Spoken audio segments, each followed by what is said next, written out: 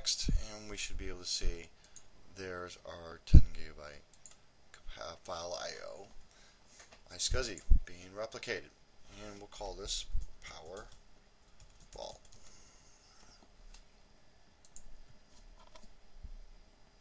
And we'll take the defaults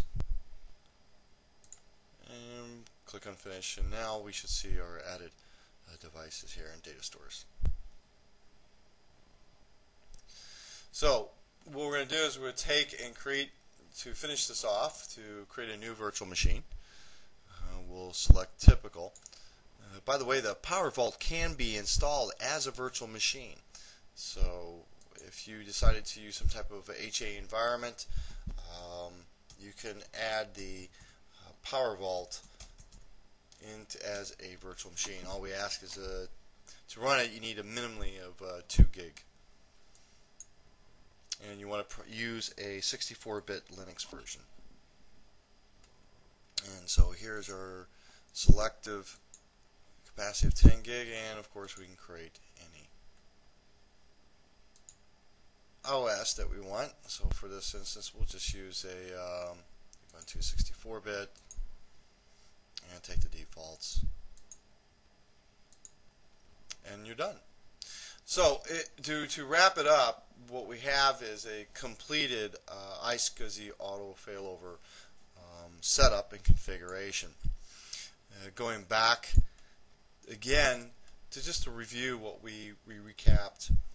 One is that all the Ethernet NICs need to be set to use the auxiliary port for the replication, as well as for the public, which is E0, and also for a virtual IP address that is established here.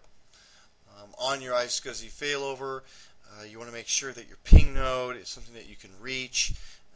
When you create your tasks, you want to be able to set at the end to apply them over to the failover task, and then of course hit apply and then begin your start button. From that standpoint, scroll up, and you want to be able to see from the source and destination, or primary and secondary, to make sure that the primary states that it is active and that the secondary is showing that it is passive at that point.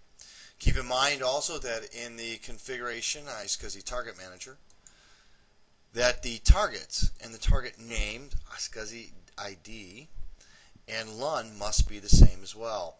So if your SCSI ID, a quick way is you want to copy and paste it over to from your source to your destination, and also keep the same LUN numbering. Do not use the write back function when using the auto failover feature. And of course your logical volume size must be the same, or it will not work. And keep in mind also that you have to be in 32-bit mode and 64-bit mode in order for the auto failover function or any type of replication to work as well.